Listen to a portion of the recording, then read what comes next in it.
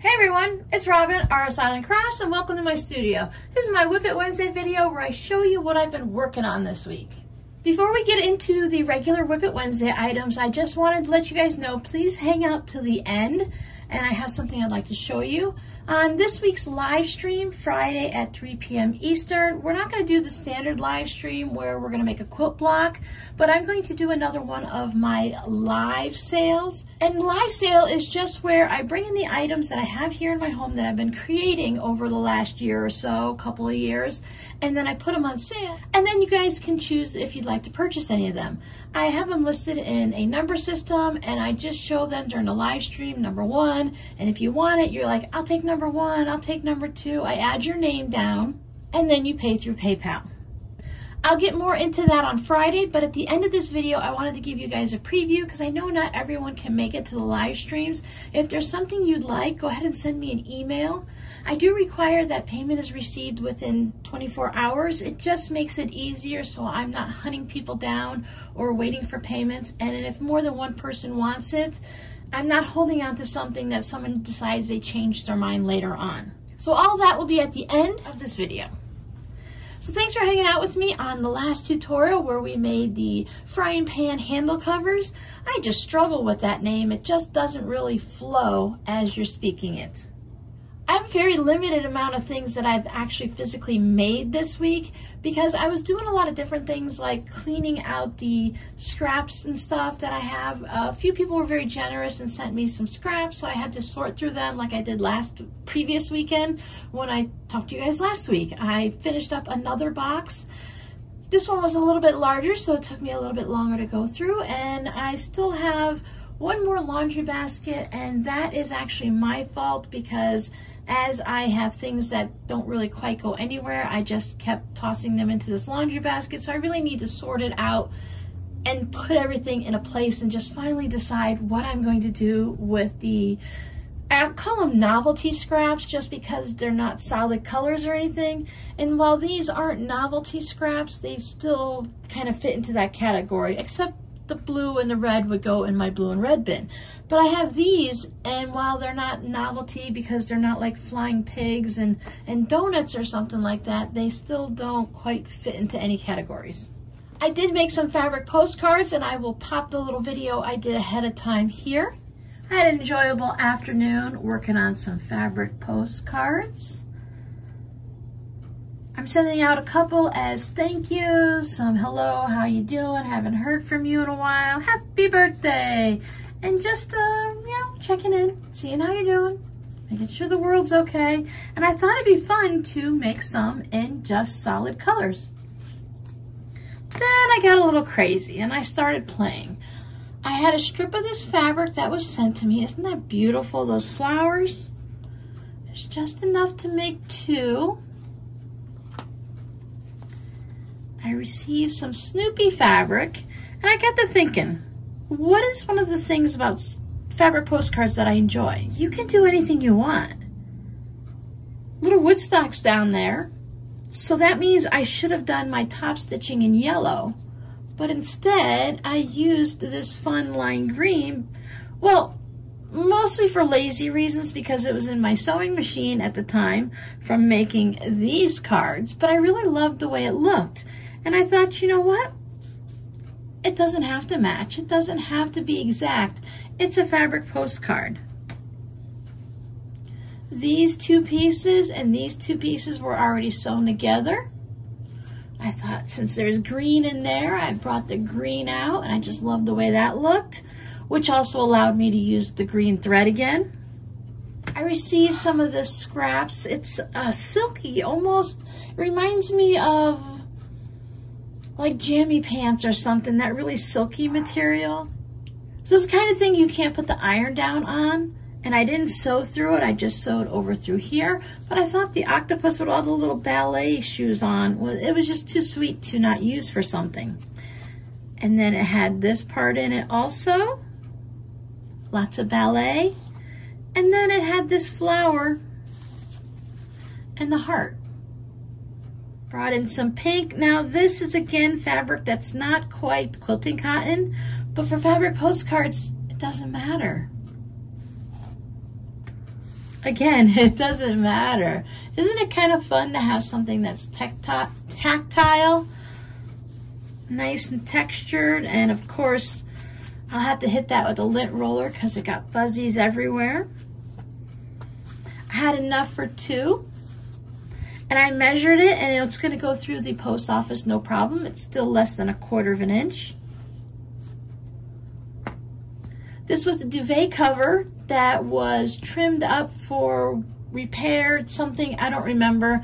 You know, my memory is horrible. But there was a Snoopy duvet cover. This is flannel from flannel jammies or lounge pants or whatever. So I thought that worked good together. And then just a full-on Snoopy of that same material.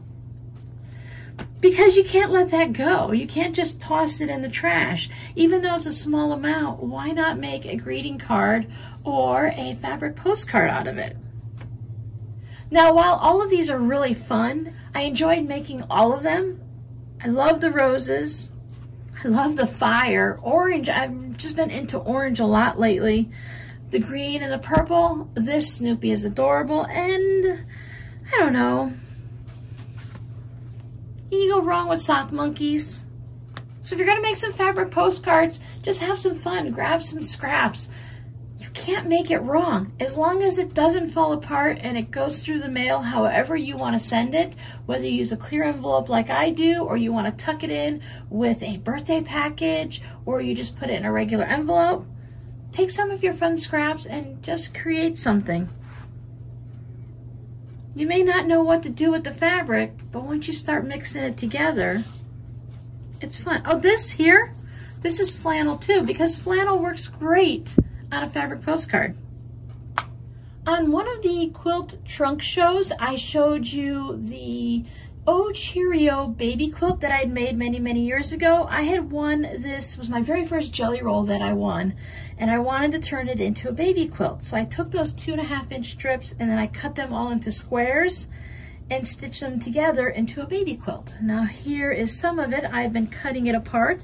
I actually just laid my ruler down, decided on the size, and I just cut it. So after this is quilted and everything, I'll trim it up nice and neat so there aren't those seams there. But these 2 panels are going to be a quilt. No, they're not going to be a quilt. They were already a quilt. These 2 panels are going to be a quilted tote bag. Fair warning, if you're interested in purchasing any of these items I'm going to show you really soon in the shop, they aren't perfect.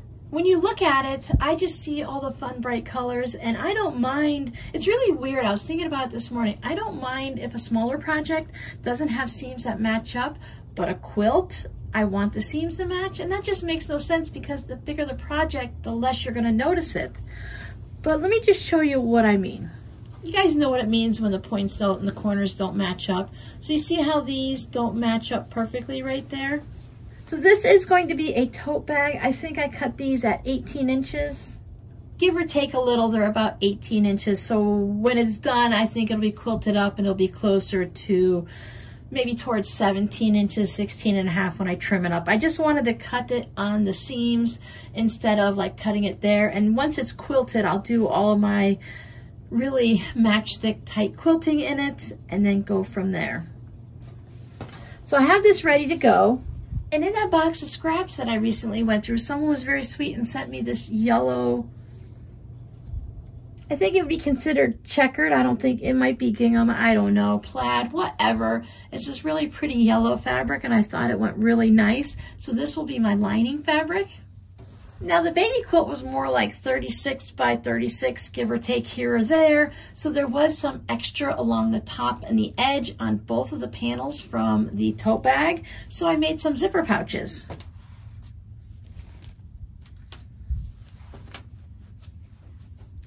Again, these aren't quite perfect. I noticed when I was doing the quilting about 1/4 inch on either side of the seam that they're a little bit this way and then they don't all line up. But again, I think they look really nice and I don't really notice it and it doesn't bother me. I didn't want to use all of the fabric up and just make 2 pouches and have it, you know, the same fabric on both sides. So let me show you what I did. On this little guy, I was first thinking they might end up being coin pouches, but I think they're still a pretty good sized pouch. They're about 7 this way and 5 this way. I went ahead and I put this fun fabric on the back. Nice little green zipper, and then I have that yellow fabric on the inside. And I believe I had enough to put it on the inside of all of these zipper pouches. I cut out the one for the tote bag first because that one was most important, and made sure it was larger than the pieces that I cut out so there wouldn't be any issues. This one, yellow zipper, yep, yellow plaid check gingham is on the inside, and there is the same there. Oh, yep, I did the same on all 4. Look at that. So they all have the same backing and the same lining fabric.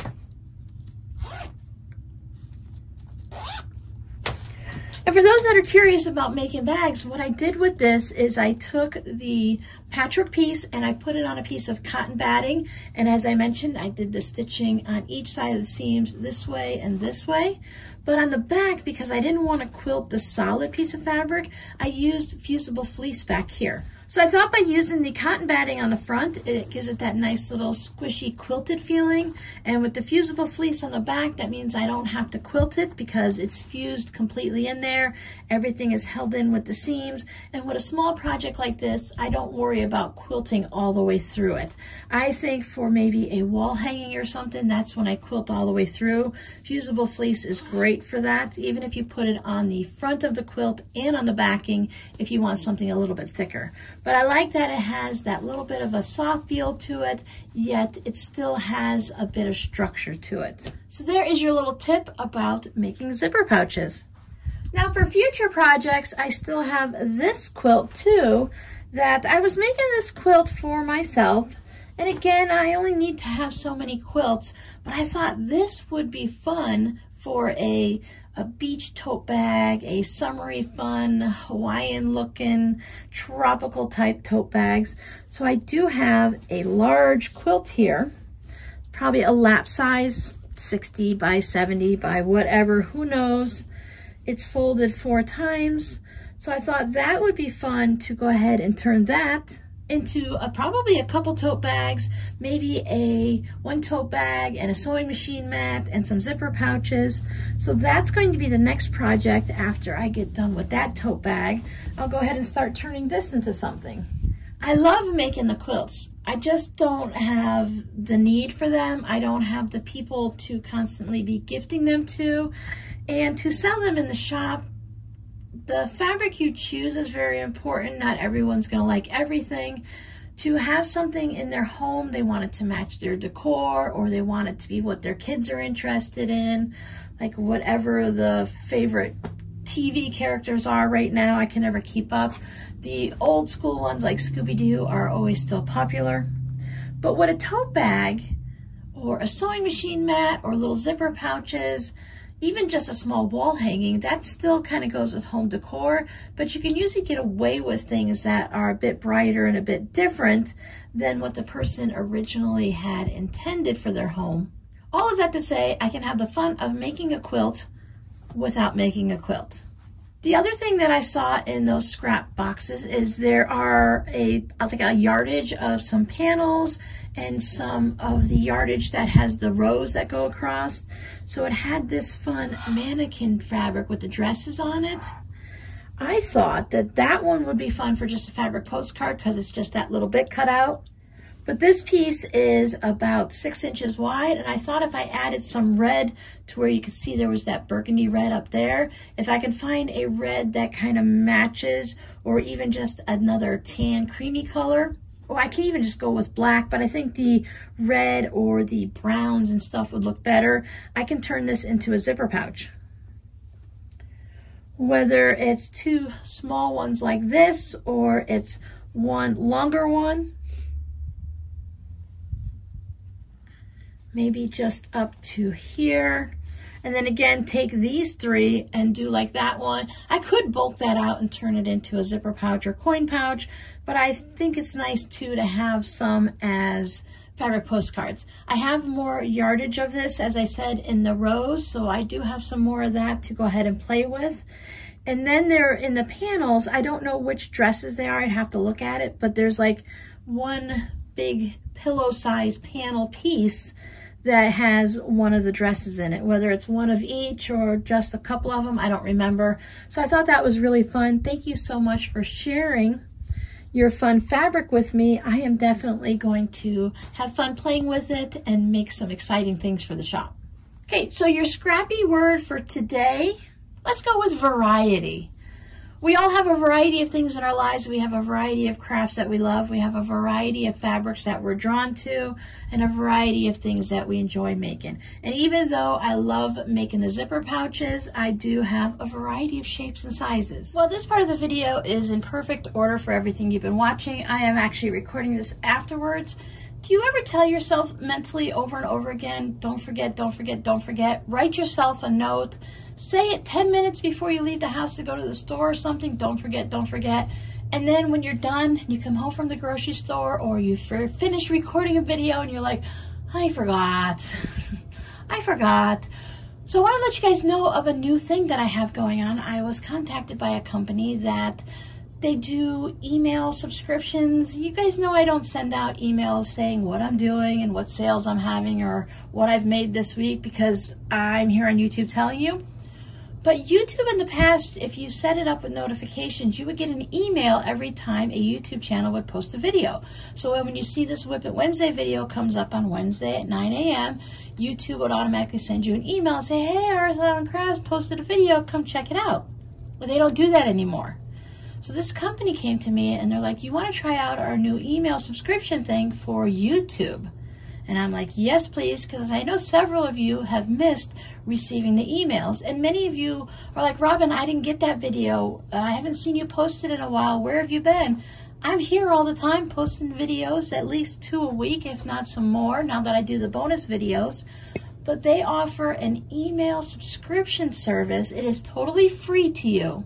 The very first link in the description box below this video, it's called Aweber, I believe. If I'm wrong, I'll put it down here. But if you click on that link, it'll take you to a page and it'll something along the lines of, hey, you want to subscribe to RsIslandCrafts? It's got a pink flamingo. You just put in your email address and that signs you up totally for free, no charge for you. This company, I have triple checked. I talked to my representative or whatever you want to call them, checked all the fine prints as best as I could. They do not sell your email address. You will not get spam. They say that, I don't like to say this, but they told me that I own your email address, which doesn't sound right to me, but it means that I'm the only person that gets your email addresses. They use them to notify you when YouTube says I post a video, but they do not use your emails for any other purposes. But take that at face value. If you're uncomfortable with it, you do not have to use it. You are still going to see me in your list here on YouTube of your subscriptions when I put up videos. But if you'd like to get notified when I pop up the random ones each week, because I'm trying to have them come up on different days and different times of the day, just to see what works good here on YouTube. Plus, I don't want you guys to always expect one because you don't get one every week, as you've noticed. So this is a great way for you to get a notification when the live streams come up, because sometimes YouTube doesn't tell us about live streams. I don't want to go on and on. If you have any questions, feel free to email me, but the very first link, it's going to stay as the first link down there in the description box so you guys can easily find it. I'm going to be adding it over onto the About page here on my YouTube channel, just so that there is a variety of different places that you can find it. Okay, back to your regular viewing. I hope you guys hang out to the end of this video. Even if you don't want to watch it, if you could just please let it play. That way YouTube doesn't get upset with me because you guys left in the middle of a video. Go ahead and grab something to drink, get a snack, do a little bit of sewing, and then when the video's over, you can just go ahead and just shut it off. Thank you so much if you let it keep running. I'm going to run through this real quick. You guys will be able to see them a little bit longer and a little bit better when we get to Friday at 3 p.m. Eastern for the live stream. I have these jar openers that I made, so there is a variety of them. You'll get all of the prices, and you can ask questions if you need to next week. Again, if there's something you want, just go ahead and email me at the RsIslandCrafts@gmail.com, which is always down below in the description box. That was number one. Number two, I'm just grouping things, so they might not be individually, but I have these mug rugs. So we have the Easter ones. Remember when we made these egg ones? I have one heart left over. Then we have some of the Christmas ones. A lot of times I either put these in the shop, or some of these just never made it into the shop for Christmas, depending on when they were created. Then we have the autumn ones that we did. I don't remember if I did them with you or with my patrons, but these were really fun to work on. I have one of those matching games, again, a video that I worked on. I think someone requested these and then decided that they weren't going to get them. So they all have this alligator type fabric on the back. And then on the inside, there's a whole bunch of different novelty fabrics for the matching game. When we were working on the trees, I had this little mini quilt. Number 5, one of those snap bags with the vinyl. Cows. Pink and purple. And then a Halloween version. Number 9 is these mini drawstring bags. So there's roses, dolphins, and owls, bugs in a jar, and the flowers on purple.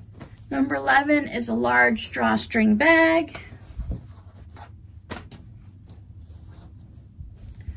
Number 12 is the diamond engagement rings. It's a little snap bag for like cross stitch projects, that type of bag. Here is the tortilla warmer. I didn't bother putting this in the shop because I knew I was going to be doing this live sale. Now these items are going to be on a discount. They're not going to be the same price as they were in the shop. Some of them are going to be 50% or more of a discount, and others of them, it all depends. I mean, sometimes if I sell something for $8 in the shop, I might put it here for like $5 or something like that. I have all of these pot holders that have that, that stuff in it. The crunchy stuff that keeps it from the heat resistant. I always forget the name. Remember when we made it the quilted Halloween tote bags? Number 16, number 17, number 18. I'm pretty sure these are on a good discount, and number 19. So these are all quilted and they are a good size. And look, they even have a pocket in them. Here's another one. This is just the fabric, so there's no batting or stabilizer interfacing or anything on it. So it's just some pumpkins. This is one of those baskets like the Easter basket, but this is got the hot peppers on it. Oh, these are number 10. Let's see what we have in here. These are more drawstring bags. These are just the 2 pieces of fabric. So there's flowers with the pink bottom, little devils. I have 1, 2 of the rainbow skulls, and this one's spiders with eyeballs. Very descriptive names that I give them. 24, this one has the foam in it, so it's got the zipper pouch. They're more of a pyramid, rounded, whatever type shape. That's when I decided I don't like working with the foam, and I switched over to batting. So these are the 30s fabrics. They all stand up like this. They've just been in the Rubbermaid tub for a bit, so they do fold all. They have folded over a little bit, but put something in it like a rolled up towel and give it a little steam from your iron, and they all pop back. 23, 25 is peachy, and then blue for number 22. I can't remember if we made these with, I don't remember if I made this with you guys or with the patrons, or I just made it. But here's a little sandcastle with some beach fabric inside, number 21. It's just a quilted little bucket container. We made the coffee cup sleeves, so I have peppers and batiks, and then scraps, and more peppers and more batiks. If you've been here for a bit, you might remember these pouches. I call everything a pyramid pouch. These just kind of stick up. Oh, this is like those popcorn pouches, I think they were calling them. But they have the little part here that you can hook onto a backpack or something like that. They are 2 pieces of fabric with some lightweight stabilizer in between, it feels like. You can actually put a cell phone in there. These are quite big and everything like that. So we've got some caterpillars and other critters. Rainbow computer, computer virus, let's go bananas, and then this one's the farms with the baba and the moo cows and the tweets. Pink front and zipper pouch. I know we did a video with that. And then there's also that one. This one is a gusseted bottom, so it's a large quilted bag. Good for knitting projects or whatever. And then here's a little boxy pouch. This one just has the stabilizer in it, and it's got the feathers. I believe this is a Dr. Seuss fabric. And these, I don't think you guys have ever seen, but they are headbands. So they have the two pieces of fabric. I don't think they have any stabilizer in them. And then it has the elastic on the back, so it is reversible. That part just got scrunched up and looked weird for a second. There we go. It's got a wide piece of probably 1-inch elastic in there, so it has that. There is the music and the polka dots. And then there's a Christmas one with snowmen that sparkle on this side, and then just the penguins on the other. I haven't done a video for this, and I added it to my list because I haven't done a video for these. These are the, feels like it's got the fusible fleece in it. Everything will, of course, get defuzzed before I go out. Nope, this is quilt batting. So this is quilt batting, but they don't feel like they're quilted. They don't look like they're quilted. So these are the project bags with a handle. So number 37 is the cars. And then we have snowflakes, the ugly sweaters, the snowmen, and the Coca-Cola sleds. Got a nice little mountain going over there.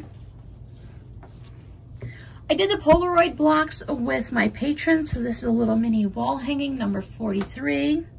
I love that fabric on the back. And this one is the postage stamps using the Fun Novelty Fabrics, number 42, with just a light blue on the back. I was thinking Christmas in July.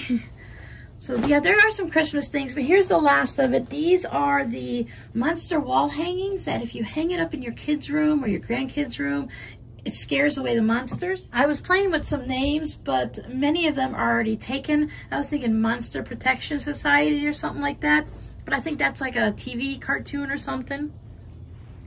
But we've got the green guy with the Olympic rings, pink guy on black and white, 44, 45.